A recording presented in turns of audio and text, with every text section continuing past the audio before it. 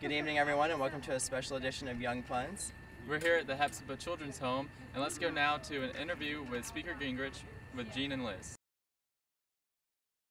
Well, thank you for being with us today, Mr. Speaker. First, I'd like to ask you, in New Hampshire, you talked about people being able to set up personal retirement accounts. You announced that and then spoke again in South Carolina. Haven't heard a whole lot about that on the national news. Is that still a very important point on your platform? It's very important. We're actually encouraging students on college campuses to organize in favor of it and have local clubs in favor. I think we have 100 and some campuses where people have organized. And I really believe it's a very important idea. It helps save Social Security the right way, which is by moving to a savings and investment model rather than having politicians in charge of your life. It would be totally voluntary, and it would mean that you would take the part of the tax that you pay and would go straight into a savings account. It would build up your entire lifetime. So when you did finally retire, you'd have built up probably 2 or 3 times as much money as you're going to get from the current system. And no politician would control it. So that's what they do in Chile. It's worked perfectly in Chile. They now have so much savings that they have 72% of the economy in savings. And they actually allow Chileans now to invest outside the country because they've brought in so much money that they can't deal with all of it. It sounds like you thought a lot about this, and it sounds like a pretty fascinating idea. But you've got to win the presidency to implement it. That's right. And part of my commitment to young people is that they need to help me win the presidency in order to be able to implement it. But I think it goes both ways. So Georgia is going to be very important for Super Tuesday for you. I assume that you think that is anyway. But we got to look forward. We got to look at Super Tuesday, and we got to look past Super Tuesday. How well are you going to do on Super Tuesday, and where do you go from there? Well, the number one concern has to be carrying your home state, as Governor Romney found out in Michigan. And I think we're going to do better here than he did in Michigan. I think we'll have a much bigger margin than he had. But it's important. I'm here campaigning for 4 straight days because this is important. I also believe we'll do well in a couple other states, particularly Tennessee, Oklahoma, and Ohio, and then maybe some opportunities in Idaho, and in North Dakota, Alaska, and to a lesser extent Vermont and Massachusetts. I then think we will do very well the following week in Alabama and Mississippi. I think we'll carry both of them. And we may carry Kansas, which has a caucus the following Saturday. So I think by the middle of March, this will begin to look like a very different race.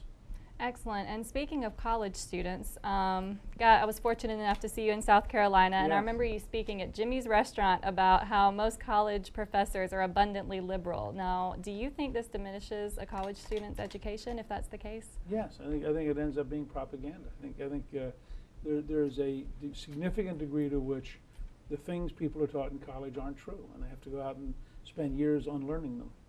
So how do you fix that as President of the United States? Well, you don't. I think as President of the United States, you point it out, and you hope that people will fix it themselves. I mean, you hope that the Board of Regents will fix it, or you hope that the Board of Trustees in a private university, you hope the students will fix it. We live in a pretty open society, so you can Google and Wikipedia a lot of stuff. But I think if you look at the number of campuses, for example, where they don't even teach American history anymore, or if they do teach it, they teach only a weird version of it. It's really quite remarkable. So then should students do something alternative to college education, or is it not? On occasion, look, it depends on what you're trying to accomplish. I mean, I think as long as you understand that a lot of what you're getting is propaganda, and that it's not about knowledge, it's about the values of the faculty, right. Then I think you sort of go in forewarned and you're armed against it, and you can argue with it. I also think, though, there are cases where faculty grade people based on whether they pretend to be liberal. And I think that's totally wrong. I think students ought to file a complaint. If you end up being coerced by a faculty member intellectually, you ought to be prepared to file a complaint against them. And so lastly, what are you doing to reach out to young people in your campaign? Well, look, we have a couple of things. First of all, $2.50 a gallon gasoline with our American Energy Plan, which most young people find desirable. Right. Second, we have a very aggressive jobs program. I helped Ronald Reagan with 16 million jobs in the 80s. I worked with Bill Clinton on 11 million new jobs while I was Speaker. When I left office, we were at 4.2% unemployment. You're not going to pay off the student loans if you don't get work. So I'm trying to find a way to make sure that every young person can have a job. Third, I'm trying to offer you a Social Security plan that takes power away from politicians, gives it to you, and gives you 2 or 3 times as big a retirement income as you're going to get under the current system.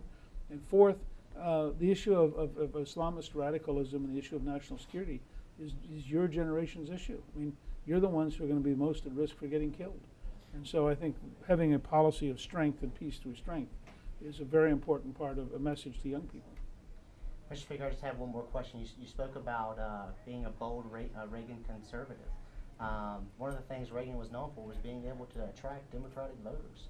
In the general election, how are you going to do that as opposed to all of your current opponents? Well, take for example, take for example an American energy program. 79% of the country believes we ought to be independent of the Middle East. That's 79% of liberals, 79% of conservatives. It's a huge margin. And so if you campaign on issues that bring people to you, I think you'll find a lot of Democrats in Macon who think $2.50 a gallon gas thing would be worth voting for. And so I think you find a lot of people who think paychecks would be worth voting for. So I'm going through a list of things. You'll probably find even some Democrats among the students who think having their own personal Social Security account would be a lot better future than the current system. So I hope on issues, not on personality, not on gimmicks, but on issues to bring people together in a very big way. Mr. Speaker, thank you so much. Thank you all for watching the interview. We'll be right back to do some wrap-up analysis of the rally. Well, that was a very good interview from our own Gene and Liz, and but we wanted to touch on a few issues that we saw in it, and we wanted to talk about that we think that young voters would be interested in. So, one of the questions Liz asked was about a personal retirement account for young people to start now and then save up for it and then be able to retire as they get older. Matt, what are your thoughts on the personal retirement account that Newt Gingrich proposes? Well, my personal thought as well, I think it might be a good idea. I feel like most young voters don't know anything about retirement, don't know how to start saving for it, and it's not an issue that we look for in an election. So when it comes to young voters, I don't think that's an issue that he can really reach out and get us with, because it is 40 or 50 years away from some of us. So. And then a few questions I had about it that he's never been able to answer for me is that who's going to fund this? Where's the money coming from? Is it fully funded completely by college students as they're putting their money into a savings account? Is it a bureaucracy? And if so, if it's government run, it sounds like big government to me. So I don't know. Maybe if Newt can answer some of those questions. One thing he mentions every time that I hear him talk about this is that it's modeled after the Chilean government. Right. Do you remember what Chile said about that a few months ago when he was in South Carolina, the country? I don't, actually. Well, I'll tell you. The Chilean government released a statement and said that's not how our system works at all. And so, I don't know, maybe parts of it work the same way, maybe some don't, but the Chilean government says it doesn't. Newt Gingrich is continuing to say that it's the same system, right. And that it works. I feel like that might be a little bit of research that Newt has to do in order to do that. Which maybe he can get some of his conservative professors to do that research for him. Okay. How did you feel about how he felt about what he said about liberal professors and how that diminishes the experience for college students and first diminishes of all, America? The word he used was propaganda. Yeah. I don't ever feel like I've been propagandized. Right. But I also don't think Mercer is a liberal bastion in a sea of education. Right. What I think a liberal education is, especially a liberal arts education from Mercer, it tells me that you get to think for yourself.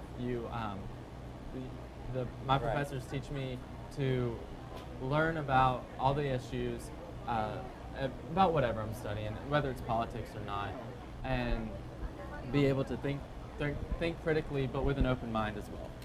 Right. So what did you? Yeah. I don't know. I don't like how he stereotyped a group of people and just assume that because they are professors, and professors do have a lot of power, but I don't think that professors as a whole, try to influence their students. I think they try to teach their students, and I think that is what Newt is failing to see in this situation. So. Another point that we brought up and that he answered was that he compares himself to Ronald Reagan often. Right. And Gene asked him, Ronald Reagan was able to reach out to Democrats and get Democrats on board with him, to vote for him, and sort of compromises in Washington. He repeatedly says that he's a Reagan conservative will he be able to do this? Right. I don't think that he's a Reagan conservative. Reagan compromised on a lot of things and, got things passed through, and I don't think that Newt is going to do that. I think he, like he said in the interview, he thinks that his solutions to issues are going to stay on their own and people are going to realize the validity of those solutions, and that's just not the case. He says that 79% of Americans believe that we should be independent from the Middle East on energy resources. And to me that says that if 79% of Americans say that, the Democrats are also coming up with a strategy on how to do that. So I don't completely buy that he's going to be able to get 79% of Democrats on board with him to go to back his energy policies, because Barack Obama has an all-above solution to energy. Right. Yeah, we have to wrap it up to go, but I guess one last point is he's called Grandiose Newt for a reason, and so I don't think that his plans are going to be valid on their own, because people are always going to be skeptical of them. And so now, since let's go and check out the rally.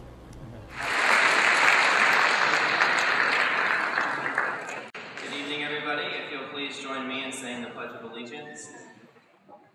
I pledge allegiance to the flag of the United States of America and to the republic for which it stands, one nation, under God, indivisible, with liberty and justice for all.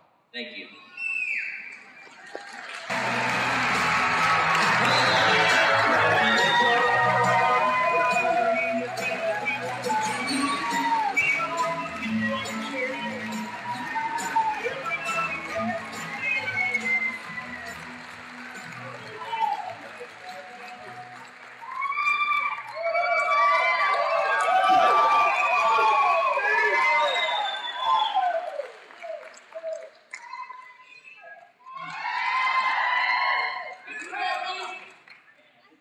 Well, listen, first of all, thank you all very, very much for coming out, and thank you for that very warm welcome. I'm very grateful to have this chance to be with you and to talk about some ideas. I want to thank Bill Knowles for that introduction.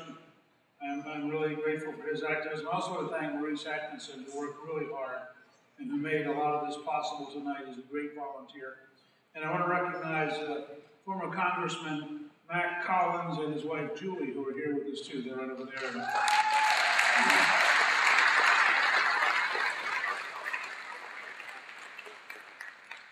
It is great to be here at Hepzibah, which is a facility for children and helps children. It goes back over 100 years. And it's the kind of thing we need more of, because it tries to help very troubled children and tries to do so in a very faith-based way, which is exactly the right approach, because you have to deal with the spiritual side of people in order at times to help their other sides. And so I'm thrilled to be here. I think it's a great place to recognize and to appreciate. And I hope all of you will appreciate the work they do for children.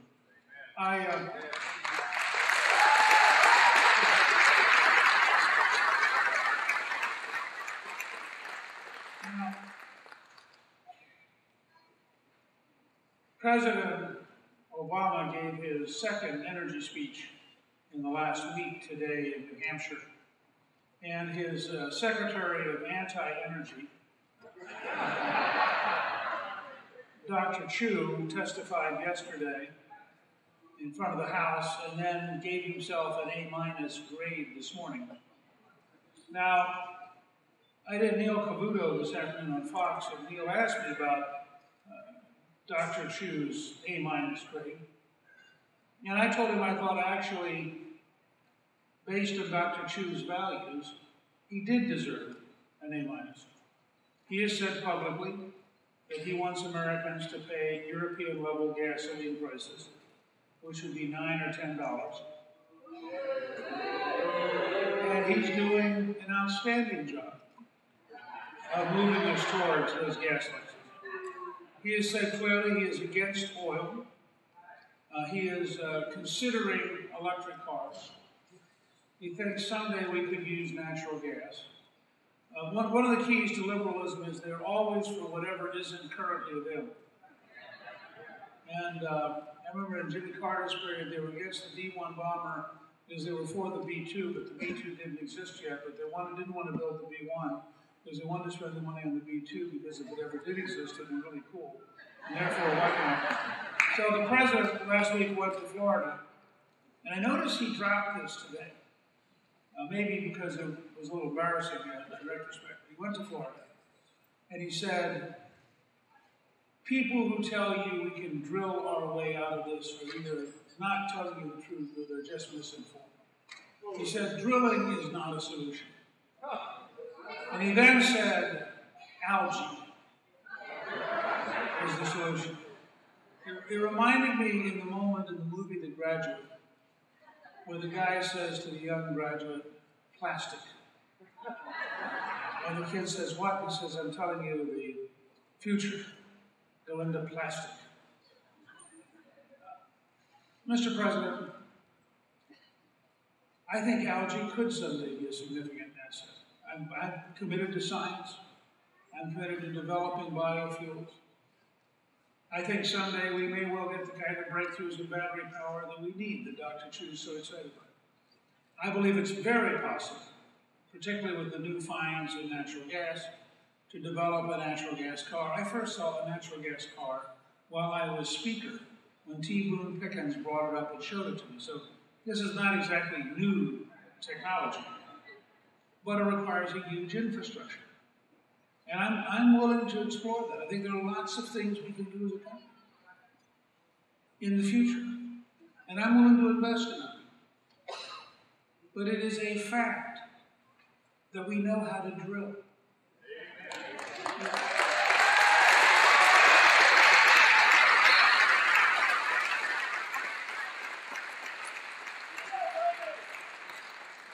It is a fact that we know how to build pipelines.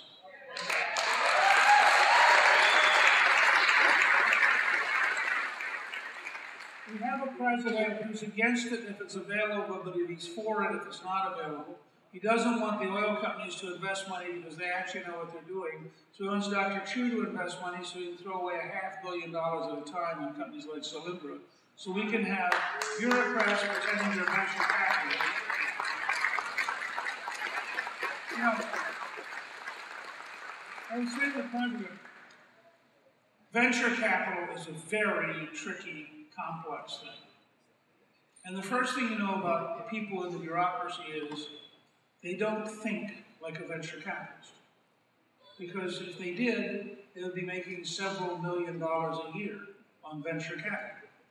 So if you go to a nice, really smart, decent person who is sitting in the bureaucracy studying paperwork, you probably don't want to give them $500 million to invest because they won't have a clue.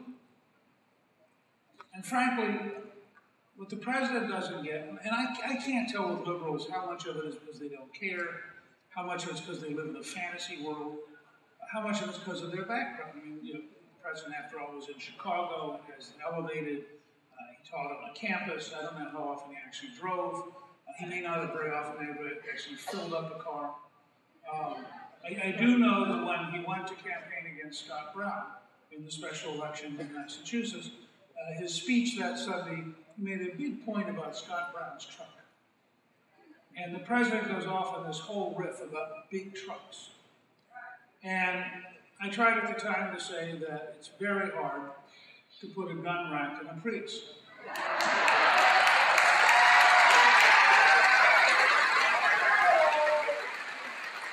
Now,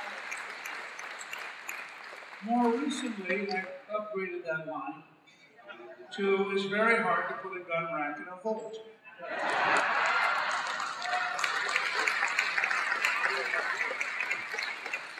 And by George, we actually ended up with somebody in Atlanta who owns a Volt doing a YouTube video where they proved that you could put a gun rack in the trunk. And so a friend of mine from Camilla who hunts looked at that video and he turned to me and he said, well, where do you put the deer? Now, I want to be clear. I'm not against the Volt. I think it's a little absurd that the president wants to give $10,000 per car away. And this is actually a reverse distribution. The average family that buys a Volt has $170,000 annuity. So the idea we're going to give them $10,000 tax credit is a little strange for a president who loves taxing the rich unless the rich do what he wants. I don't care if you buy a Prius, I don't care if you buy a Volt. What I don't like is politicians and bureaucrats deciding they will tell us what we're allowed to do with our money.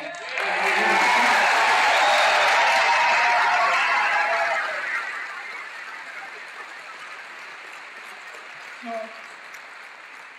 let me make very clear how big the difference is between Barack Obama and Newt Gingrich, all right? I want an American energy policy that makes us independent of the Middle East.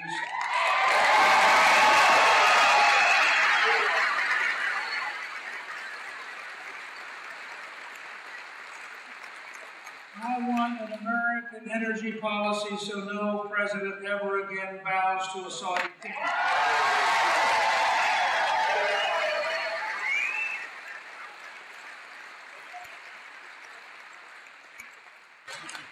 We are in the middle of a technological revolution which the Washington elites are terrified of. Now we can produce natural gas from shale. We couldn't do it 15 years ago. If you went back to the year 2000, you would find that we expected to have 7 years supply of natural gas, and we thought we were going to bring in liquid natural gas from the Middle East, and we're talking about building huge ports to receive this liquid natural gas. Now, because of new technology, we have 125 years supply, and we're talking about building a liquid natural gas facility to send it to China as an export to earn money for the United States. And here's what happens. And by the way, I don't mind sending it. If we have a surplus, I'm for earning money. And here's what's happened. Because we have all this new technology, the price of natural gas has dropped from $8 a thousand cubic feet to about $3, and then some people think it's going to go down to $2. It's called supply and demand. We suddenly exploded the supply. So if you did have natural gas facilities for cars, and if we did build flex fuel vehicles, which I support, then you would have the ability to go up to a station and choose, and you would find that you could probably buy dramatically less expensive natural gas right now. It will be driven by market forces. Now, the ironic thing is, the president in his 2 energy speeches references what's happening to natural gas. And he says they may create 600,000 new jobs in this decade off of natural gas. And you have to say to yourself, Mr. President, you do understand the way we're getting this natural gas is called drilling. So,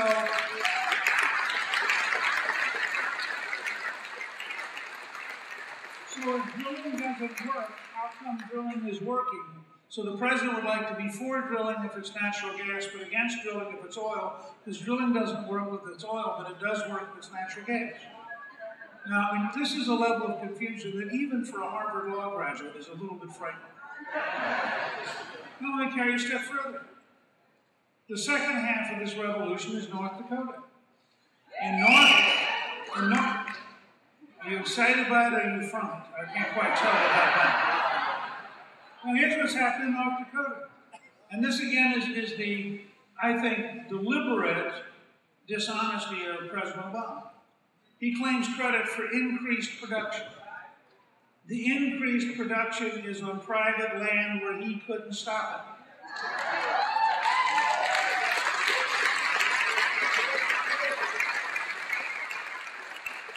On federal land, production's down 11% since he became president.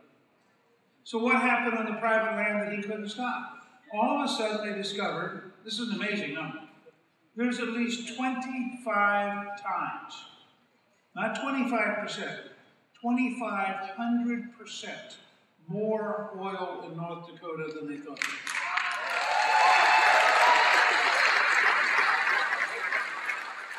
Now, here's what Washington can't cope with, and here's why every liberal in the country is terrified. If you take the natural gas story from 7 years to 125 years, and by the way, that's with current technology at the present time, and you take the North Dakota story, 25 times as much natural oil as we thought. It is the end of this whole theory of peak oil. For all practical purposes, there is no knowable peak within your lifetime because new technology brings online new capability. The estimated geologic reserves are 1,400,000,000,000 barrels in the United States, the largest supply on the planet.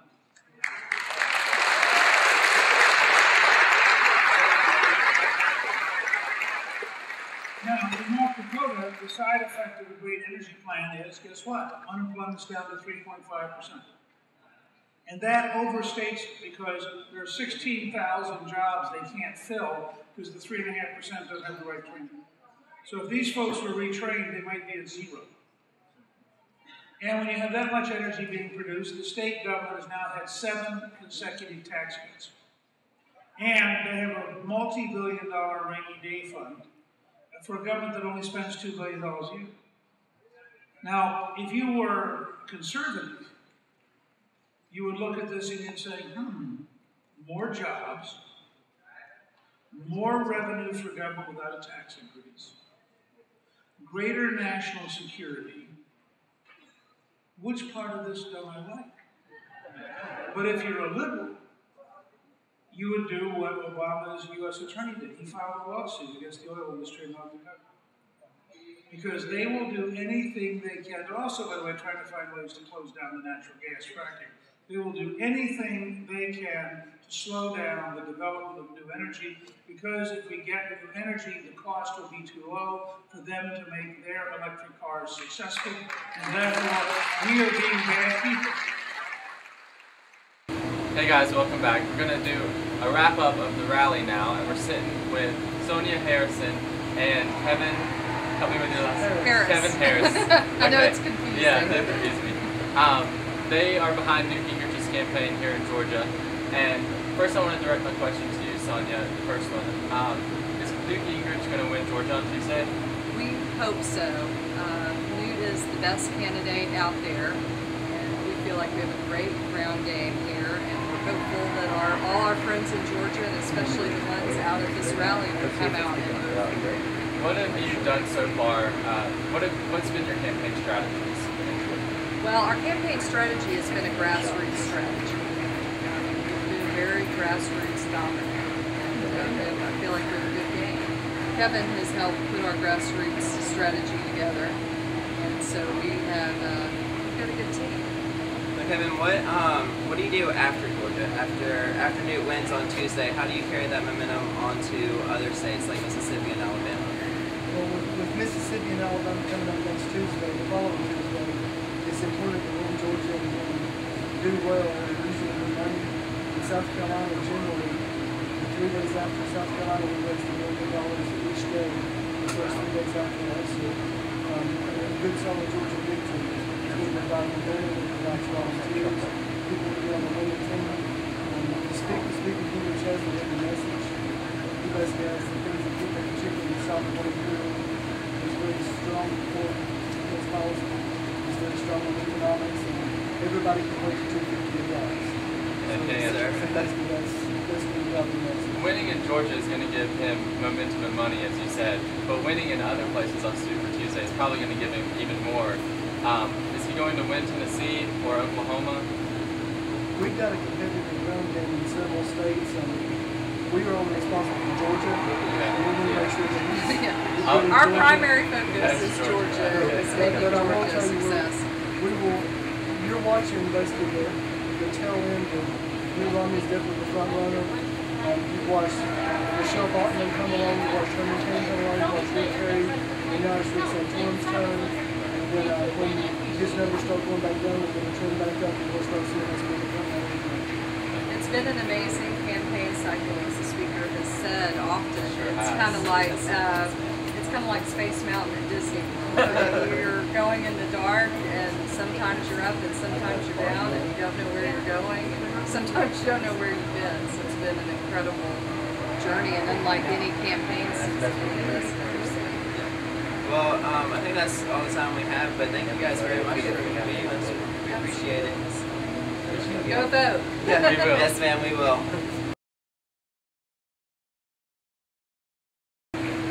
Hey folks, welcome back. We're now here again with Trent White, Matt Hickman, and Liz Bibb. I gotta tell you folks, this has been an interesting apparently to say the least. Been a lot of folks here. The interview was fascinating. We're going to wrap it up a little bit. I want to get our takes on rally, the primary, and then what's going to happen after Super Tuesday. So Liz, go ahead, give your brief analysis of what you think is going to happen in Georgia. Is it going to matter? And what happens after Super Tuesday? Well, Georgia's a really delegate-rich state, and Georgia's a state that's very representative of the South.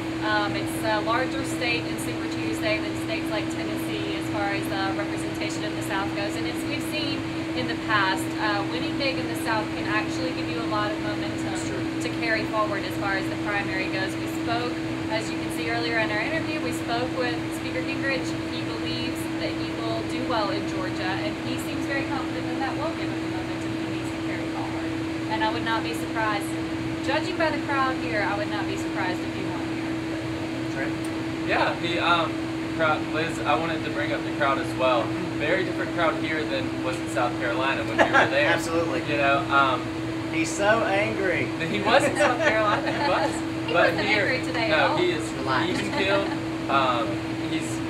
I think he's showing that he's up 9 points in the polls in Georgia. I think he could even win by 12 or 13 points, honestly. And a big win in Georgia is going to give him more money and more momentum and more stage presence on the national media. But Matt, is he going to win anywhere besides Georgia? I mean, how is he going to get momentum before he wins one See, state? that's what I'm worried about. Is he's just going to win in Georgia and not win these other states. I think he's going to do well in Georgia. I think he's going to win. He's going to get those delegates, but he needs to focus on Tennessee and Oklahoma and other southern states that are kind of like Georgia, but a little bit different, and focus on them because he needs to either win those or come in a very close second or to take that momentum forward. Because he can say, "Oh, we didn't win," but see how well we did compared to Rick Santorum. Drake, go ahead. or whoever comes in third. Yeah, maybe he doesn't win Tennessee, but I think that he has a decent chance of winning there. But Is this about Ohio? Isn't this about Ohio though? well, first Ohio's very important. It's a swing state. It is. But I don't think he's going to win Ohio. Mitt Romney and Rick Santorum are battling it out there. It seems like Mitt Romney has the upper hand.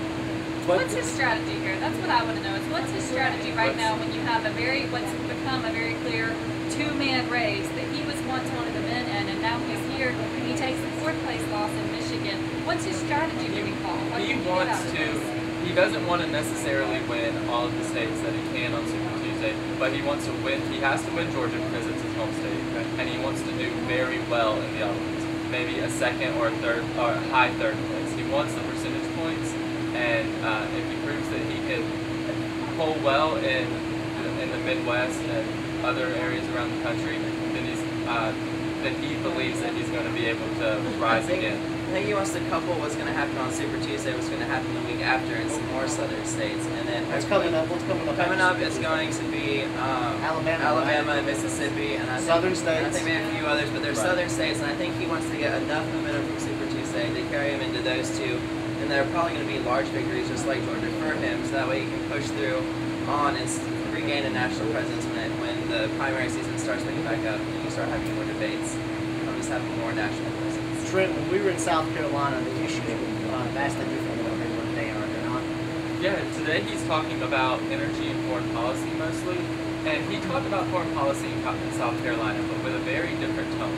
And we've been saying that the South Carolinians were angry, or that he was angry in South Carolina. And what I mean by that is he was up there encouraging the crowd to say things like Obama's a Muslim and Obama's a terrorist. And I don't know that maybe he wasn't encouraging them to say They're that. in there. That's I promise unfair. you. I talked to him before Well, the rally, but they're not. but listen, They were already coming. He's not whipping them up. But like when you he listen was. to the crowd, he's saying things like, there are moderate Muslims that we can live beside peacefully, but there are radical Islamists out there. It's very toned down, and it's not as emotional as it was in South Carolina. And he's focused on energy, which I think is really important, especially as gas prices are starting to rise. And Georgians care a lot about energy prices because we're a very agricultural society, which requires a lot of gas to do all that stuff, and a lot of gasoline. But is that anything? And so we care a lot about gas and care a lot about energy and keeping costs down. And I think that's something that he's really hitting up You know, I think tonight. it's a smart move for him to be more reserved and less emotional in this situation, in the situation that he's in with the primary. When he was a front runner in South Carolina, he was coming out, because basically it was any man's race when he was in South Carolina. It was okay to be more emotionally filled. Right now, I think he needs to be more discreet and smart. We know that South Carolina politics are a bit dirtier than elsewhere. I want to throw something out here because I talked to an insider. I won't name his name. He asked me not to the Newt campaign. But this is an interesting aspect. We talked earlier this week about the possibility of the media giving Romney the big mo, and that Romney has the big mo. But we haven't really talked other than of why, other than he won Michigan. Santorum's done come out and said it's a 15-15 split. Talking to the Newt campaign, they have an interesting perspective. This thing's getting expensive, not just for everyone involved, but for the media. The media has spent a lot of money to cover this stuff, and they're not making money off of it. So they obviously want it to end so they can get to the more money cash crop thing. Tell me, guys, is the media trying to force this thing to a win, or is this actually happening? It sounds. Oh, well, listen, Let's I'll go let her ahead, speak. She's a media girl. I mean, no, I don't think they're trying to force it to a win. Okay, yes, I do think they're trying to force it to a win, but I would disagree with whoever said that they're trying to do that because of money. I think they're trying to do it because America wants a winner, which I guess it does connect back to money. Everything ties back to money. America wants to know that there's a winner. America is going to get bored. Which sounds Democrats better. are loving the blood fest. Yeah, right. We are loving all of them tearing each other apart and just getting. This makes them look weak, right? I mean, Newt looks weak. Rick doesn't look knows what he's talking about, and we haven't seen really Newt in a month. There's no winner. Okay. I need something To the point of the media trying to, excuse me, to It's a hot crowd out here tonight. to change to end the race. Sounds a little bit of a conspiracy theory. I don't know. I think that's just too broad. That sounds like people people accuse that liberal media of doing that with Obama. The media anointed Obama. I That's mean, exactly I what I remember was the going to media. say. I don't think. Yeah. I mean, the media has a liberal bias, but they're not going to try and push a candidate out just so they can get higher revenue. I think they're going to report the horse race, and that's what the horse race is doing. Because the media were Newt's picking a down. candidate and they were liberal. Wouldn't they be picking somebody besides Romney? He has the best chance of beating Obama. Yeah. I will say this though, and you guys talk to me about this, 'cause, especially you guys, because you've been all over this place tonight. Liz's been running around doing other stuff. But she's been over there. She's been over there in North Macon, hanging out with the hot toddies, But unlike, for some reason, when I saw all of the crowds that were of the other candidates, I saw a lot of young people going into it. A lot of folks. I mean, even the upper folks, still 30s, not old. Is Newt doing a smart thing here by trying to get what I would say innovative people? Is he trying to not just get that crowd in for votes or young votes per se, but actually for fresh blood? We spoke with the campaigner behind the stage, and she told us they're not going after the older white males right now because They got it in Georgia. So they've really been reaching out, trying to target a different voter base that they can get. They want to diversify the Republican Party. Georgia has a very diverse Republican Party, as you know, and they want to target every individual section of that because that's how you get your numbers up, and that's how you get the 13% or the 12% lead instead of the 9% lead, and that's how you carry. That's how you get the momentum that he needs to carry into other states. If he practices reaching out to those groups here in Georgia where it's safer for him to win, he can do it better elsewhere. And this is a good trial ground to try and pick up some of those who might not necessarily. All right, wrap it up, Liz. Tell me right now, after Super Tuesday, does Newt Gingrich get the momentum going forward, or is this all just spinning the wheels? No, I think he's spinning his wheels. We talked in class about, there was a split feeling on who would take Oklahoma. That's one of the states that Gingrich said he was going to take tonight. I don't know that he can do that. Will he take Georgia? Probably. But I'm with Trent. Will he take Tennessee? Maybe, maybe not. Even if he does, not with enough. I think it's going to be, I just think he's spinning his wheels at this point. I agree with Liz. Interesting point on Oklahoma. Senator Tom Coburn, who served with Newt, called him a poor leader. That man's been elected and re-elected there. He has one of the highest popularity ratings of any member of Congress. So no, I don't think he's going to win there. I hope he's going to win Georgia. That's pretty much a given unless something drastic happens.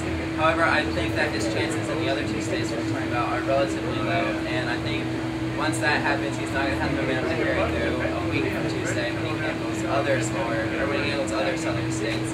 And so I really think that if Super Tuesday doesn't go the way he thinks it's going to go, then we're going to see him drop out relatively soon. I think it's all about Ohio, but I think it's all going to keep going on until I think there's going to be a contested convention. I don't think Romney's going to end up winning this thing. I don't. If that means Santorum wins, they may call me a bold guy, I guess. But I don't think this means much. I think Ohio means everything, but I also think it's a win for Santorum, maybe a win for Newt. We'll have to see. Thank you so much for watching. We'll be back in a couple of weeks to talk about how this all turned out. Thanks, guys.